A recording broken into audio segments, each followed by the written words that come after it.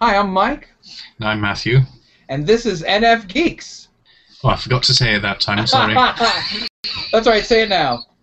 And this is NFGeeks. All right, great. That's okay. Sometimes that happens.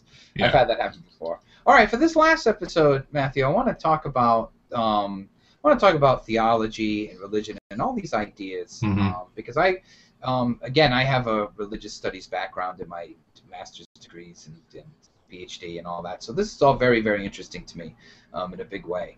And so since you're, since this is your field, this is a great discussion to have on NFGeeks. So what I want to start off with is this idea that I have in philosophy class every time I teach it, and that is all the, I'd say all, but most of the British philosophers that you go through are empiricists. You know, it's all knowledge through the senses. And because of that, they're all kind of atheists, okay? Lots of atheists in the British philosophical tradition. Through Bertrand Russell, you know, even Richard Dawkins is sort of part of that tradition today. So it's interesting that to me that you're a religious, priest in a philosophical system that is kind of atheist. So how do you, I guess, how do you interact with that, or what do you think about that? It's interesting in some ways because, I mean, our perception in England of America is that America's very, very much more religious. Yes, I would agree. I mean, it's our perception. What we've got in England, I think, is a situation where, I mean, obviously we had the Roman Catholic Church, but then at the Reformation, I mean, so for 400 or 500 years we've had an established church, which is part of what it means to be English, is being Church of England.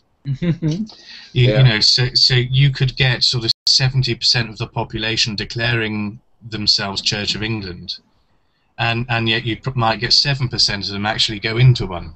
Oh wow! Is that an actual statistic, or? I think roughly. Wow. Yeah, I'd have to check, but I don't think I may be off, but and of course, being an INTJ, I'm happy to be shown that I'm off. Oh, great. But I think church attendance percentages are somewhere around the 7, 8, 9, 10, that sort of region. So it's quite low. But I think because of the situation where we have, where Church of England is just something you were by virtue of being English, I think that for a lot of people this has meant that it's just assumed that that's what you are. So there's no need to sort of show up because people know that you're Church of England and all of this, and there's a sort of sense of we don't need to get too excited about things because that's not English. We just sort of go along, and so I think what's happened in recent years. I mean, I suppose when when Europe went through the Enlightenment, or Aufklärung, or that sort of stuff. I mean, things then started to change with the development of the sciences and all that sort of stuff. I think what happened was that I think many of the people who for centuries possibly had been on the fringes of the church, then sort of veered off into these other things. And I think the English temperament has always been quite reserved, in many ways, but certainly religiously reserved. And so I think what's happening now is that whereas 200-300 years ago people were happy to be nominally Christian, these days it's much less so, and particularly I suppose since the 1960s, with all that fun that happened then. Yeah. And the sort of radical changes in culture. Now is and again I'm kind of just sort of improvising off the top of my head. Britain, probably because of the British Empire or because it's an international, very cosmopolitan nation, has a lot of people living in there of different religions.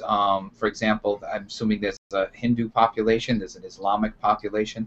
Does that make any difference in any of this?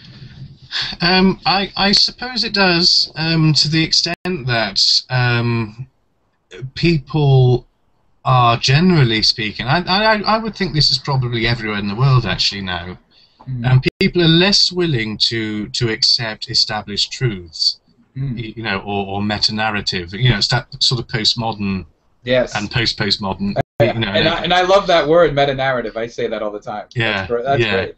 Yeah, I mean, people don't sign up to them anymore. Right. I mean, you know, and I think since the Enlightenment, certainly since the 1960s, you know, culture has become much more individualistic, and I think there's good and bad to that. You know, I don't think it's a simple judgment to make. But I suppose with the individualism has grown a relativism as well, where people say to each other, well, if you want to believe that, you know, that God became man, well, that's lovely for you. You know, but I believe in a leprechaun in the bottom of my garden. You know, sort of, and there's an assumption that you won't challenge another person because of what they believe, because we all have a right to believe what we want to. Oh yes, America's very much like that. It's founded on that. So yes. Yeah, and so I think that's the thing, and I think atheism is something that's grown, I mean, exponentially. I mean, having said that, I suppose in terms of statistics, I mean, atheists, you know, represent a very small, you know, don't show up very highly in sort of English, you know, British censuses, or whatever the correct plural is. But it's stronger because I think the further we've gone from, you know, the meta-narratives, you know, the received doctrines, you know, received things, I think that, you know, it really has, you know, it's just the further we've got from them, and so it's kind of, there isn't the same sort of grounding. So people are saying, well, you know, okay, 200 years ago, well, no, let's go further back. 500 years ago, you know, we were Roman Catholic. Yes. You know, we were in obedience to the Pope and in communion with the Holy See. And then 200 years later, let's skip forward, and suddenly we hate the Pope and he's the Antichrist, and we're all radical Protestants. And so I think nowadays we look back and think, well, what the, you know, was all that? Yeah. You know, and I think for people who haven't got a strong faith conviction, I mean, you know, they look at the history of the church and they think, well, you know, there's something wrong with it, really. Yeah.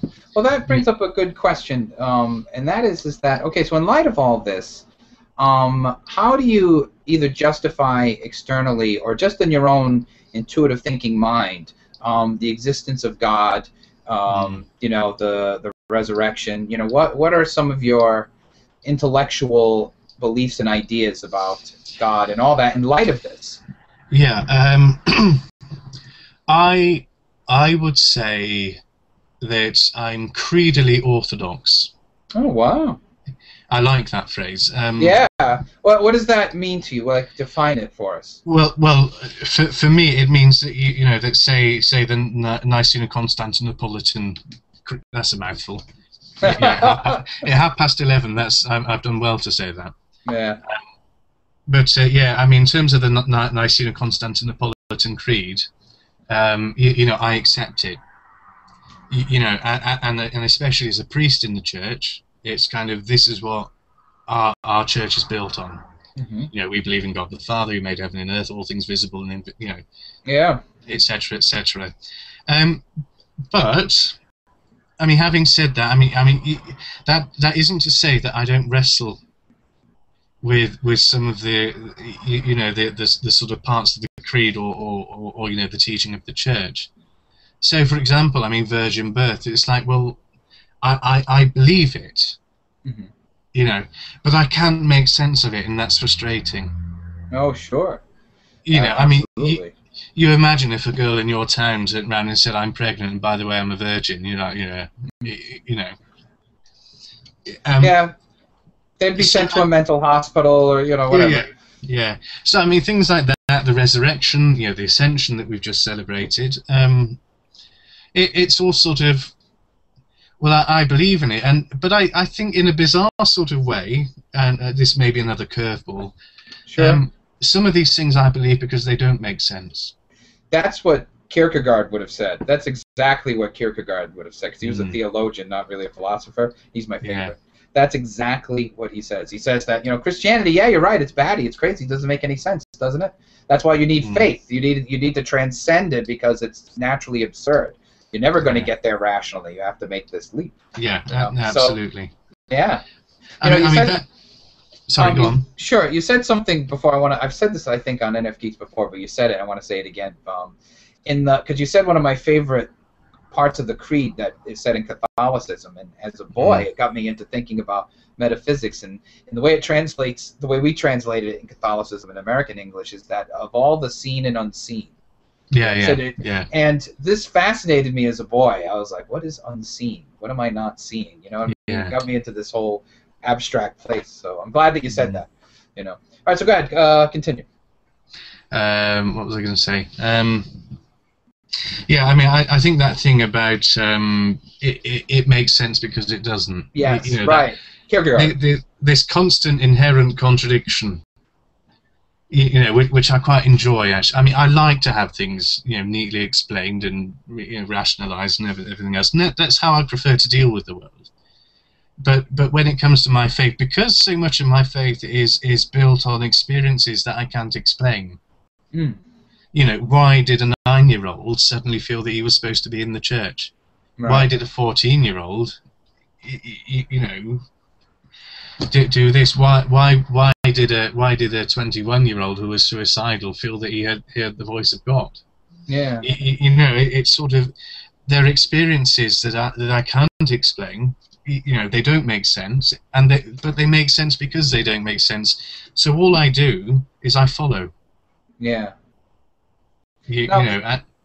Sure. The atheists would argue that, and they do argue this actually, that whole position is irrational and illogical and is off the path of knowledge. Yeah. It's actually taking you away from knowledge. This is not my position, but this is what they would argue. Like, again, Richard Dawkins, I'm paraphrasing, of course, but he would say that's an irrational path that's actually keeping you down, keeping you stuck in the past, not growing, whatever. How would you answer that? Well, what is your response? It's interesting because I've been watching videos of Richard Dawkins these last few days, and I mean, you know, many of them he's interviewing or being interviewed by Christians, and often sort of more extreme Christians, so creationists or things like that. And you know, you're an INTJ when you side with Richard Dawkins. I mean, you know, that's against those people, yes. Yeah, and you know, I mean, I used to work with an atheist, and we discussed these things all the time. And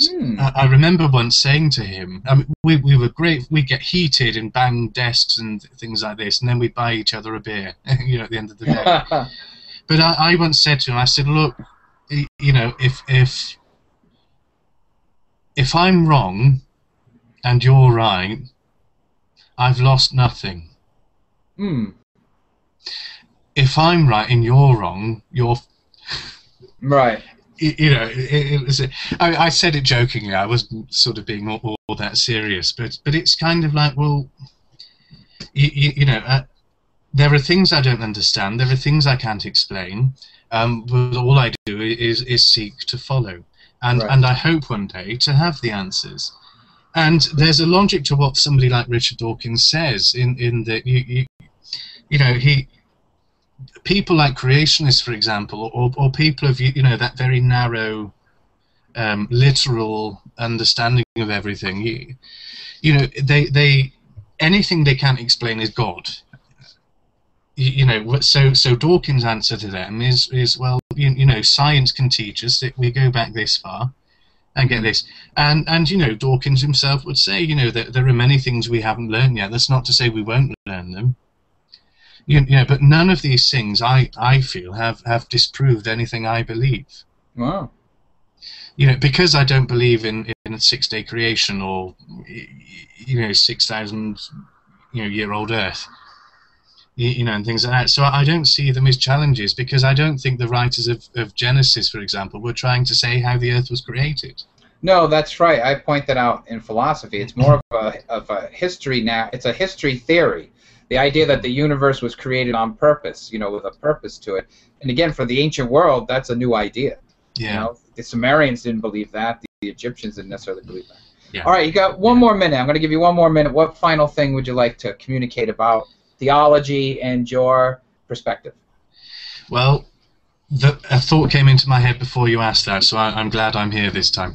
Sure, bring it. I think I want to finish by saying that atheism presents a big challenge to the church. That challenge isn't necessarily a bad thing, because in a healthy way, what it should do is force Christians or people of faith to examine, to understand what they believe, why they believe it, and I think that I don't think we will persuade atheists, and I don't think they will persuade us, or not all of us anyway. But I think we can all grow in that exchange. From the dialogue. Yeah, yeah. I think that's how we'll grow, and that's a good thing. Oh, well. All right, I hope so. You know, in America, I have the opposite kind of situation. I teach philosophy, and there's always an evangelical Christian in my class, and they always drop out. And before they drop out, they always quote Colossians chapter 2, verse 8, about how philosophy's bad, or don't trust philosophy, or whatever. Yeah. And so once they say that to me, I know, okay, they're going to be gone next week. Yeah. And I'm sure you're very sad. Well, sometimes I am, because sometimes they're quite bright, and they could have brought this other, you know what I mean? They're well versed in scripture, so that's interesting. So they're not always argumentative, but I always feel like, you know, they could have taken something from the class, just like what you just said. They could have taken something from the class that could have strengthened their faith, not necessarily destroy it. My faith isn't. I have the same position you do. I believe in God. My faith isn't shattered by philosophy or David Hume and all the atheists. Yeah. All right, so that's it. Good. Oh, go ahead. Go ahead. You say one more thing. No, I was just going to say, it just makes me laugh with some of them, where you know, you present an idea, and you just get this answer back that says, "We are Borg." You know, and I've got no room for that. That's not INTJ. No, you're absolutely right. Okay, well, Matthew, thank you very much for this set of videos, and I hope you come on again. I really appreciate that you did this. Welcome. All right.